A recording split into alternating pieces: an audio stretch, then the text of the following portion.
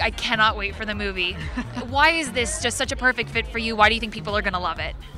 Because it's a feel-great movie. It's just so much fun, and there's a lot of surprises, and like Tom singing, like Alec singing, like everyone singing, which is you know, very unexpected from these people, but they really kill it. They kill it. I mean, you see Tom performing and you swear he's a rock star.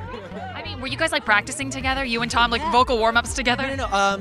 Tom and I had to learn how to play guitar for this movie, and we were learning from the same guitar instructor. So, you know, Tom was like, hey, Diego, we should take jamming sessions together, you know, just to make it more fun. Casually jamming with Tom Cruise. So I'd be playing rhythmic guitar on Every Rose Has Its Thorn, he'd be playing the solo, and then we'd all be singing along, which is so cool.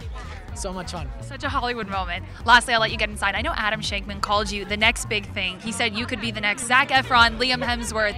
What does that feel like? Do you feel like you're a heartthrob yet? Because get ready. I feel it's just very, very humbling. You know, Adam, I owe being in this movie to Adam and his sister Jennifer Gibgot, and just being able to be in this movie and learning from these people was an amazing experience. I hope people enjoy the movie, have fun watching it, and yeah, it was just very, very humbling. Lastly, tonight we're celebrating women in music. Is there a specific woman that you think just really stands out, someone you would love to work with? I love Madonna. I love Madonna because she's reinvented herself Time after time. Time after time after time. And she's an amazing recording artist. She's an amazing performer.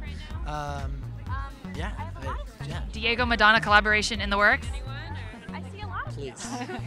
Please. Knock on wood. Thank you so much. Thank you.